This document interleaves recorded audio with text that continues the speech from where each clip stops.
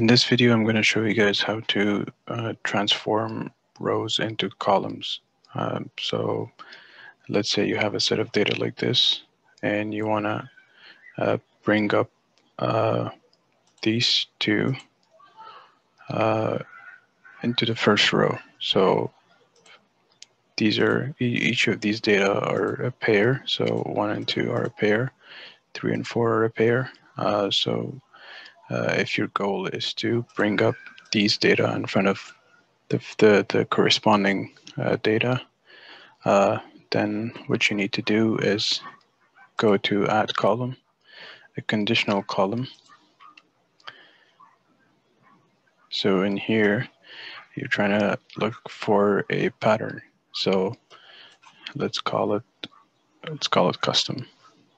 So in here you go if the stop column equals to a high park loop, you want to output all the values for that column. Otherwise, you want it to be empty. So if you press OK, okay, that didn't work.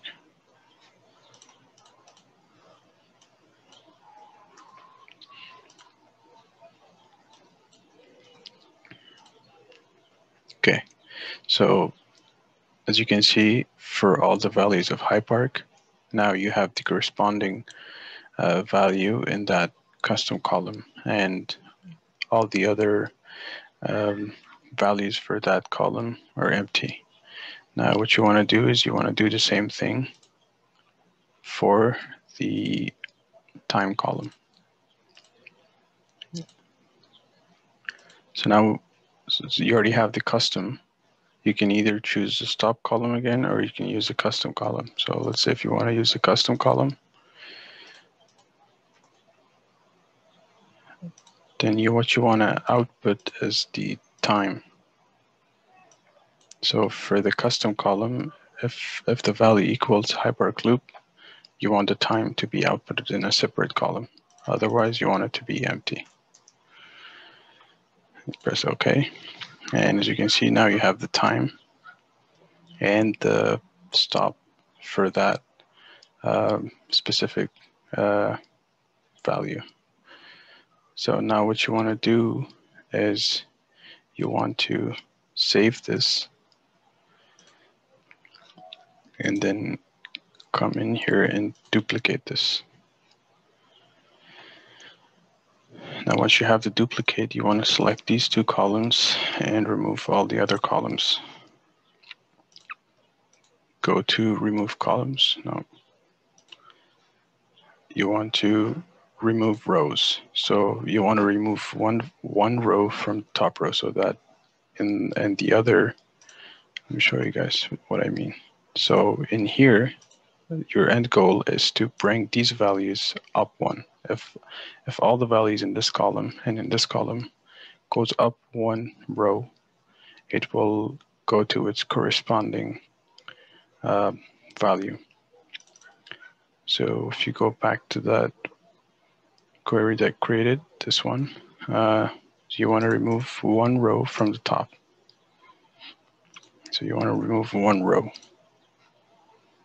Now you save this one, or actually, your ultimate goal is to merge these two. So in order to merge two queries, you need to have one column in common. So you want to add an index column in here, and you save it. And then you go to your original query, and you add an index column.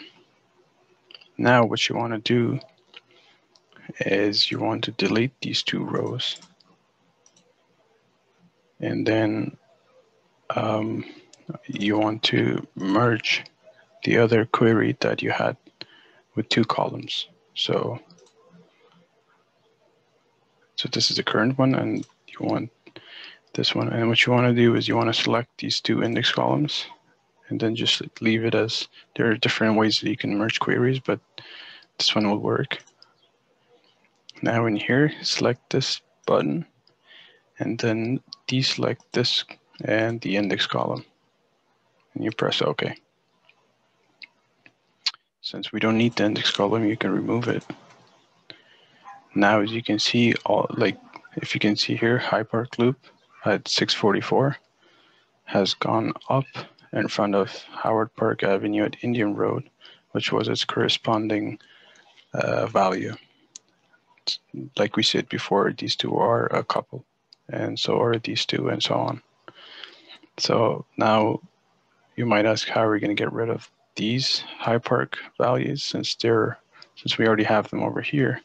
What you want to do is you want to go to the custom, and you want to select null. You want to deselect null, and you press OK. And there you have it. Now we have Howard Park at its time and High Park with its time for all the values. If you guys like this video, please give it a thumbs up. If you have any questions, let me know in the comments below.